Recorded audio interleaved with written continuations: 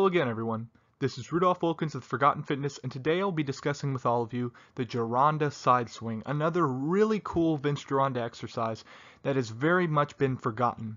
There is very little information regarding this exercise online, almost none at all, and the demonstrations you can find on YouTube or on other social media platforms is almost always wrong in one way or another. Now, I really like this exercise and I do it a lot. It's very easy to actually do once you get it down, but it needs to be said there are a couple key things you need to know about it. If you just watch any other demonstration online, I guarantee you they will not be as thorough as this. And the reason is because there's not a lot of information on it, and if you don't do it often, you won't really understand it. It's another one of those trial and error exercises and a feel. You have to feel the exercise to know how it's supposed to work. The information I got here today is all from Unleashing the Wild Physique, which you can purchase at NSP's website or at the Iron Guru website, whichever you prefer. I'm a big supporter of NSP, so of course I'm going to endorse them as well. But I wanted to direct your attention to this photo here of Larry Scott. Now, when Larry Scott came to Vince Gironda, he had already won the Mr. Idaho competition and the Mr. California competition. So he was, I guess you could say, a seasoned bodybuilder, but he was notoriously narrow. Well, he was admittedly narrow. He knew he was a very narrow man, and he needed to build up width in his body. So, of course, Vince Gironda very much attacked his lower lats to give him and his upper lats, just thickened his lats overall, and his shoulders. And this photo is amazing because you can perfectly see all three heads of his deltoid, how he had built that up and built a very thick and round delt. And there's some photos online available where you can see him hitting a most muscular at the early Olympia competitions, and it's unbelievable. It looks as good as some of the pros nowadays, in my opinion. Although he wasn't as big, he knew how to pose and create that illusion. And the man who taught him that, of course, is the king of creating illusions, and that's Vince Gironda. His posing style very much was tailored to the small man, making himself look bigger. And women too. He was a great women's posing coach because he knew how to make you look larger than you really were. So all these different factors really culminated in making one of the greatest Mr. Olympia physiques ever, in my opinion. He is very underrated, and the Gironda Side Swing very much is attributed to his incredible development in this area.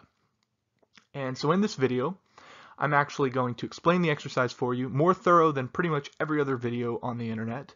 I'm going to demonstrate it for you, and of course, if you have any questions at all, just let me know in the comment section and I'll make sure to get back to you, but I hope you enjoy. So because there is so little information about this exercise online, I'm sure a lot of you all are asking, what is the Gironda Side Swing and why would I ever want to perform it? Well, essentially the Gironda Side Swing is a modified, alternating side raise designed to target the front and medial deltoid. That's the middle deltoid. Not so much the rear, the front and medial. And this exercise is designed to both keep constant tension on the deltoid and create a deep contraction in the muscle, and that comes from the swing across your body, which I'll get to in a second. Due to the steady nature of this movement, it effectively eliminates cheating because your knees are supposed to be pretty much locked. Once you get into that stance, your knees are pretty much locked, and so are your hips. So you should really only be moving at the shoulders. Of course, there will be a little bit of swing, especially when you start increasing the weight, but you should never really be swinging per se the weight up. More so, you should never be throwing the weight up. You should be in control. So that is something I think that a lot of people get wrong. There's a lot of videos online where people are quite literally swinging the weight up. Well, you still want to contract your deltoids, of course. So it is a controlled swing. A word of caution before starting in this exercise as well. Start very light and do not ego lift. So it's a lot like the Gironda neck press. You wouldn't ever want to ego lift on this because yes, you could definitely hurt yourself. Just keep it slow, keep the weight relatively light, be very steady, and always be in control of the weight. So to start this lift, you want to begin by grasping two fairly light dumbbells with an overhand grip. Stand with your feet spread apart about shoulder width and place the bells on your thighs. From this point, you will raise your arms simultaneously so that one arm is bent at about a 90 degree angle and in front of your face, At the same time, so this is simultaneously, you're doing this at the same time, your other arm will be lifted laterally using your medial deltoid in a similar fashion to the standard Gironda side raise. Now, I have not covered that exercise yet, but it is a fairly simple side raise, and there's not too much deviation from a standard side raise, but I'll explain it in a second here. This position is what Vince described as the drawn bow position. He mentions that in the Wild Physique, and it is essentially like if you were drawing a bow. If any of you have seen my chest expander video, it is a similar position to doing the draw out on the chest expander. It's essentially the same thing. Your hands are ending up in the same position. Of course, it's working a completely different muscle, but it's the same position. At this point, once you have it both bells at the top, you will return them to your thighs and alternate your arms following the same pattern described previously. So this is where it acts almost like a swing, quote unquote. You're not swinging the weight up, but in the manner in which you're moving, it sort of looks like a swing. But you're not swinging the weight up because you want to contract your deltoids quite strongly, in fact. Your palms must always remain down throughout the entire movement. They're never raising up, they're never sideways, they're always facing down. And essentially, if I explain this exercise a little bit more, the arm that is going across your body into your face, it really contracts your front deltoid a lot because of the way you're pulling it in front of you. And it also works to a lesser degree the chest because you're kind of doing a contraction where you're pulling the weight across your body.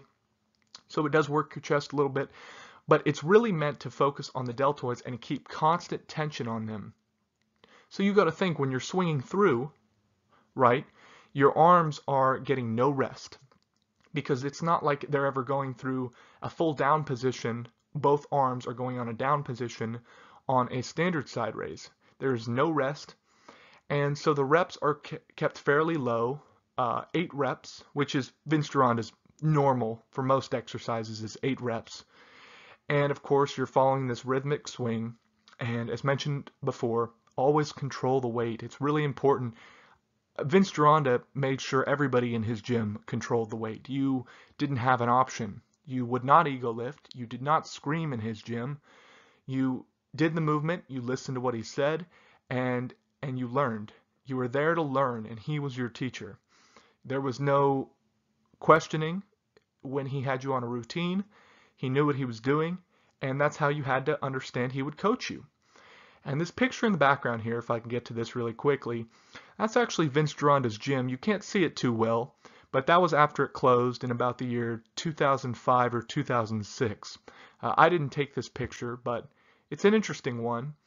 And as far as why it closed, that's a whole different subject matter for another day. But in the next slide, I'll actually demonstrate this exercise for you and explain it to you. And if you have any questions, let me know. Okay, so this is the Gironda Side Swing. As you can see, I had the bells to my thighs. My feet are spread shoulder width apart. And I am raising one arm simultaneously as I'm raising the other arm. But one arm is being bent at a 90-degree angle, and my forearm is right in front of my face and pretty high up there too. It's not at the lower part of my face. I'm really bringing those bells up as high as I can. Above parallel even. If you can, a little above parallel, right above that. And of course this is fairly lightweight, but you could go up a little bit, I can go up quite a bit heavier than this, but this is for demonstration. But regardless, you would never go very heavy on this. You would keep the weight definitely lighter than a standard side raise. So whatever you're doing for a standard side raise, I would say do about 75% and see how that feels. And depending on if it's too difficult or if it's fairly easy, go up or go down. It just depends on your own perception of the lift and how you're feeling about it. Also make sure, like I say in all these exercises, that you're not getting any shoulder pain and that your biomechanics allow you to do this exercise safely. I've heard a lot of people say that when they do this exercise, they really only feel it in the front delt, but I don't know why that is. I feel a great contraction in my front delt, but I also very much feel it in my side delt, especially coming across my body. I feel that quite a lot. I'm not sure where they're getting that from. If you follow the form correctly, you're not swinging the weight up, you're in control of it the whole time, you're very rhythmic and steady, you're not slow with this lift, and your breathing is good and your cadence is good, you're counting everything in your head. I see there being no problem with it, and it feels amazing. Of course, it's a Vince Gironda exercise, so he knew what he was talking about with this, and it's a wonderful exercise. It in combination with the Vince Gironda high pull, I mean, that would be a fantastic shoulder workout right there, supersetting those two, or perhaps incorporating this in a full body workout. There are many ways you could add this exercise to your routine, even if you're not so much committed to a Vince Gironda routine. If you just, and that's what I'm doing right now, is I am incorporating these exercises into my daily routine, and because I like to experiment with different routines. I'm very much a scholar in this stuff, and I like to see what works for me, what doesn't. And this exercise I've actually done for off and on for about a month or so, and I really love it. It's a great exercise. Especially when I'm doing my at-home workouts, I always include it because you don't need too much weight and you really get a great pump in your delts. And like I said, a fantastic superset is this exercise and the Gironda high pull. It really works wonders. I also wanted to talk about this gym just briefly. This is not Vince Gironda's gym. This is Sigmund Klein's gym. And I think this photo was taken in the 1930s, but I don't remember the exact year. But it was a beautiful gym, and I figured it would be a very nice background in this photo.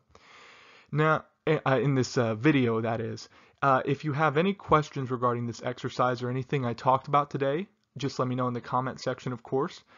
And if you like this video, make sure to give it a like and follow my page if you want to see more like this. So until next time, this is Forgotten Fitness signing out. Bye-bye.